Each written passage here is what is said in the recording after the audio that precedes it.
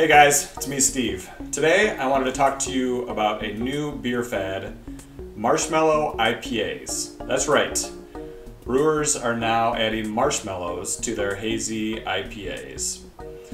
This just made national news. In fact, a brewery out of Norfolk, Virginia called Smartmouth announced that it was going to release a beer called Saturday Morning.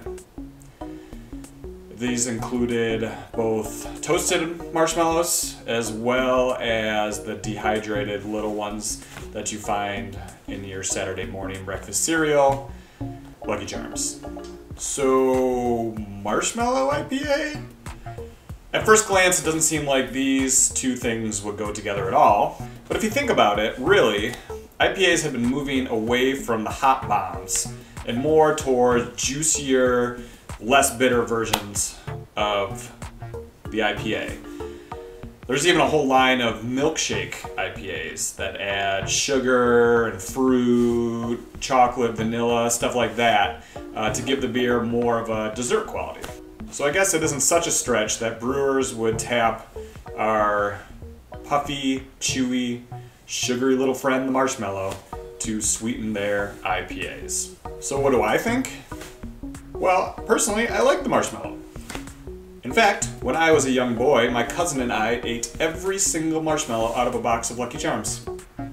And more recently, on an adult vacation, I had an artisanal, coconut-encrusted, handmade marshmallow, and it was delicious. And you guys know me, I'm a try it before you judge it type of fellow. So, let's see what this hullabaloo is all about, shall we?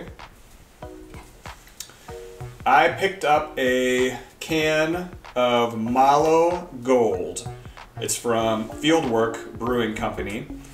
Fieldwork has locations throughout the Bay Area. None in San Francisco though. Lame. But they're one of the best brewers around.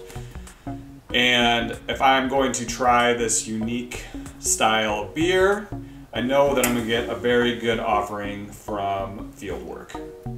Alright, let's do it.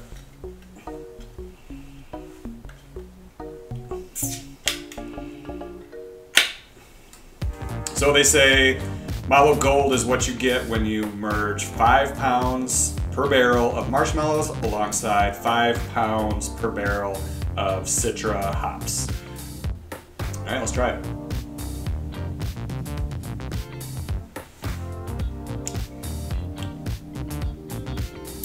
First sips, I enjoy it. Not quite like a bowl of Lucky Charms, but more of just a hint of sweetness to balance out the Citra hop.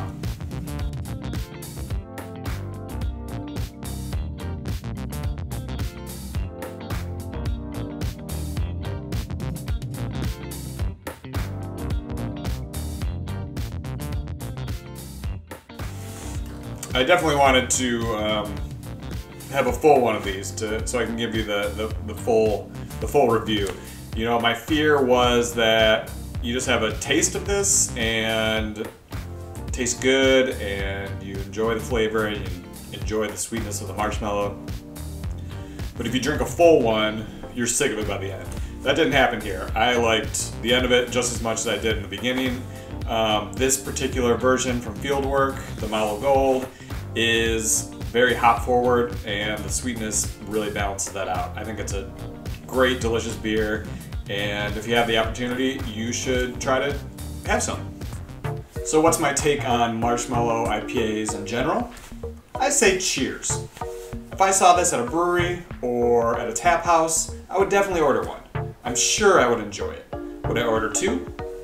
Probably not. This is a novelty beer.